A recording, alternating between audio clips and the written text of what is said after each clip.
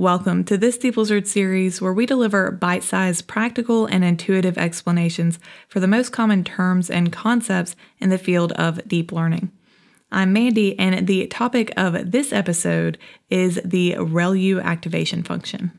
In a neural network, an activation function applies a nonlinear transformation to the output from a layer.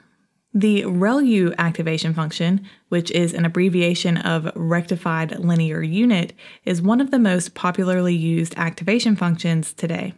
When supplied an input x, Relu will map this input to the maximum value of either the input itself or 0.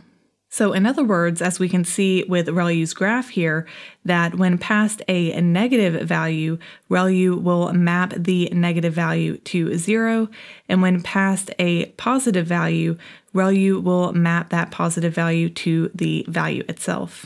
And of course, when passed 0, then Relu of 0 is of course 0. And we can zoom in here on this example, which we've covered in a previous lesson with this network. We know that nonlinear activation functions are going to follow the given layers of a network. And so when we have Relu following this hidden layer here, then as input, Relu will receive the weighted sum of inputs to this node.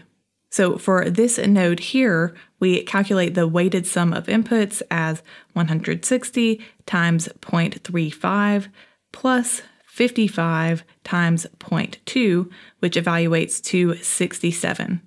Then when we pass this weighted sum to Relu, then Relu will evaluate to the maximum of either 0 or 67, which of course in this case is 67.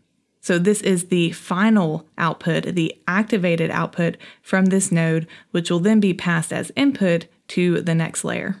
Intuitively, we can think of the activated output of a node that has been followed by the Relu activation function as being more activated the more positive the activated output is. Relu is one of the most widely used activation functions in all different types of neural networks today.